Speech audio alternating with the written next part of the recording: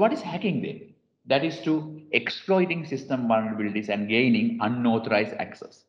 Exploiting vulnerabilities and compromising security controls and gaining unauthorized access, right? So that is known as hacking. That is what we're going to learn here. And this can lead to business loss and reputation loss of the organization.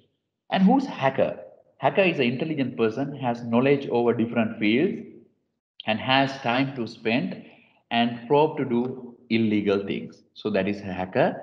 And hacker classes are there. I think everybody knows about it. So black hats are bad guys, right? And white hats are good people or professionals, IT professionals, and try to improve security, whereas hackers would try to break systems or compromise systems, gain unauthorized access. The great hats are bit of both. So they work offensively and defensively, depending on the work, depending on the task, right? And then suicide hackers are another group of hackers. They don't care about the consequence. What is consequence? If you launch an attack, there will be a consequence.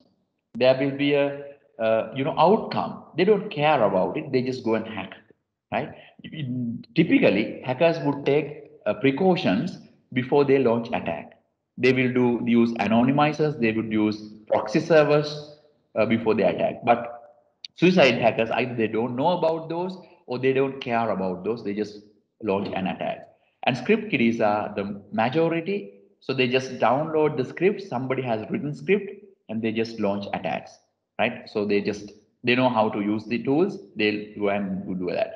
And cyber terrorists are similar to terrorists. You know what is terrorists? They just try to destroy things, right? Try to kill people.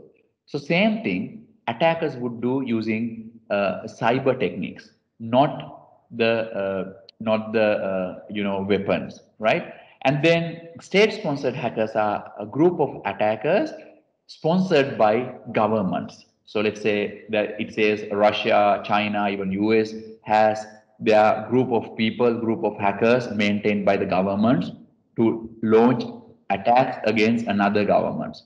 And then hacktivists, they have sort of a motive, they have a vision, and they think their vision is correct, and then they launch attacks. So someone like Julian Assange, he was thinking that information should be available to everyone, and he went and broke many confidential systems.